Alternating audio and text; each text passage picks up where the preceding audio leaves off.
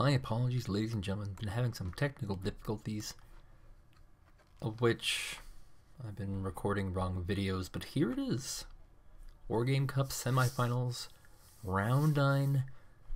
The NATO player, representing the color blue, is Delta, and the red player, also NATO, is YKKYYKKY.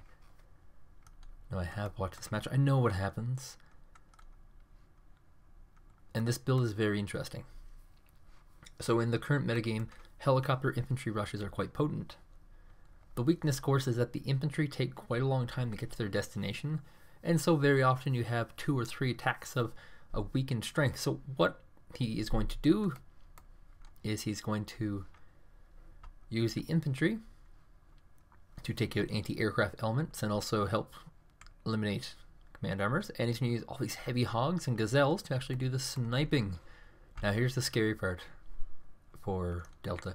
Delta has these flak panzers, it's Parvis style. The flak panzers are quite good against infantry, and they can do damage when they're in close range of helicopters. They're kind of a little more multi-purpose than the Martyr Roland 2.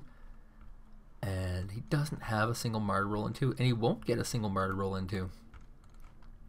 So, from YKKYYKKY, so all in, he's not even going to afford a more expensive armor. He's going for the cheapest armor possible. So here we go. The rush of a murder of gazelles. A flock of heavy hogs. And a mob of pumas. Now this particular push has a very high success rate considering all things. And look at this great spread already by YKKYYKKY. Not going to lose to a lot of easy anti-aircraft units. And immediately spotted by Delta, he's moving out a lot of units, maybe too many units, leaving his main base very defenseless. And the helicopters will just graze over the infantry. Not too worried about losing a few here and there. Delta taking a very early lead, but this is not about the lead. This is not about the points. This is about the kills. And there's not a lot of anti-aircraft units. And immediately getting these Martyr Roland 2s out. He's going to get some AMX Roland 2s as well, the cheaper version. They have the same rocket regardless. And he's going to try and pull his command armor back into the woods here, as far away from this rush as possible. And it's got to be a little weird to see this. You often do not see pumas rushing in with gazelles and whatnot, and this is where the plan should pick up. He's got to drop these pumas near the Rolands, get rid of the Rolands, and then snipe the command armor. This is the thought process, and looks like he might lose 1 puma so far, but he will get the infantry landed. The infantry could also be used to take out the command armor itself. Like I said, they have multi-purpose. Most people have been using these Martyr Roland 2s to kind of deal with the helicopters, but they've been ignoring the infantry, and that's one of the powers of this particular type of push. Obviously, he's practiced it quite a bit, and immediately he's taken quite a few helicopter losses.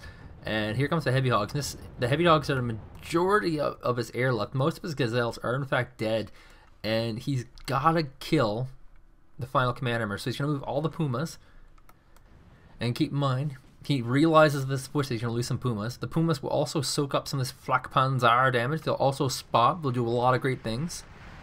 And he's going to use the remainder of these pumas to just kind of soak some damage up. And he's got to land them not in the woods, but around the woods. Helicopters cannot land in woods. It's impossible. I've tried.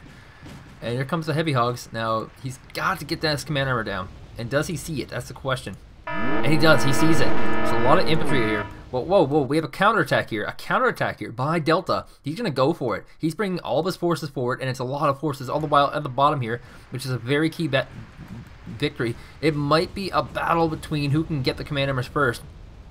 This command armor is panicked, has no hit points lost. All the chasseurs are pretty well routed right now. There's still tons that can still kill the command armor, but here comes a TPZ Fuchs from Delta.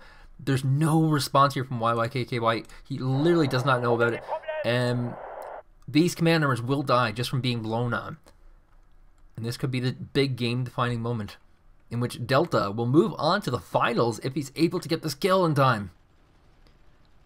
And here comes the sneeze. The sneeze is good. He ranks up. He's now a level 4 sneeze, double rank, and he gets the kill.